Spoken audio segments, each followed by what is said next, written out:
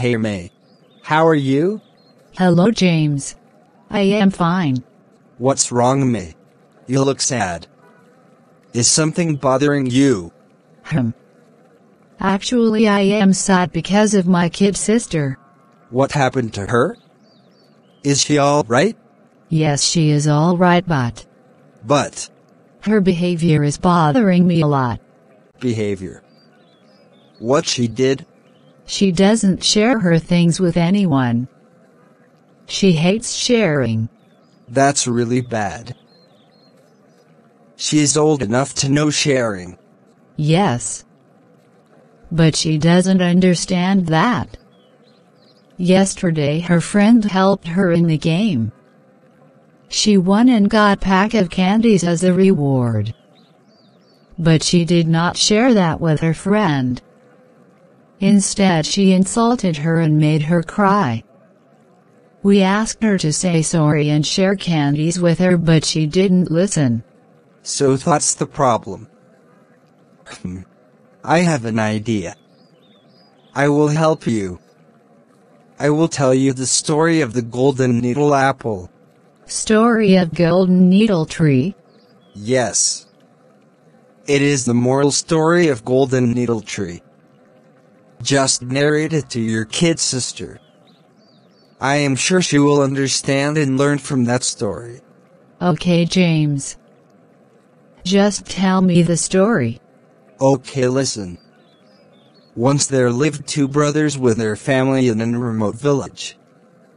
The elder brother was so mean and selfish. The younger brother was a kind-hearted person. The elder brother always ate the pudding and fruit salad of his younger brother and beat his younger brother a lot. The younger brother did not speak a word. One day the elder brother went to forest to cut the woods.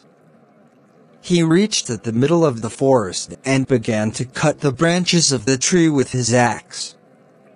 When he cut enough branches, he went to the market and sold them.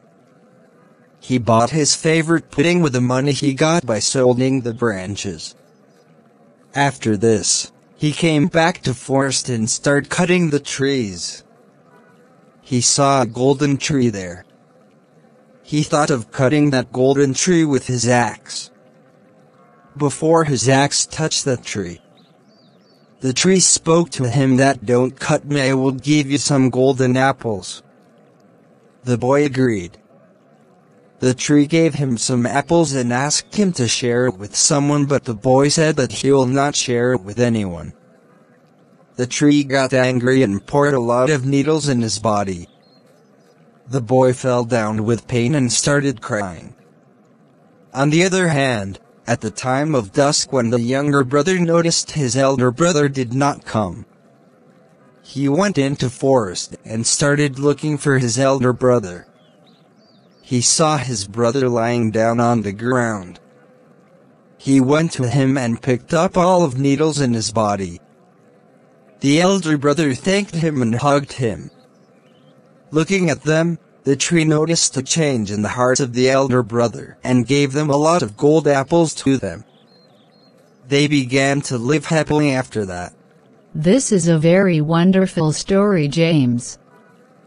I will tell that story to my sister. Thank you, James. I am sure my sister will understand that sharing is important.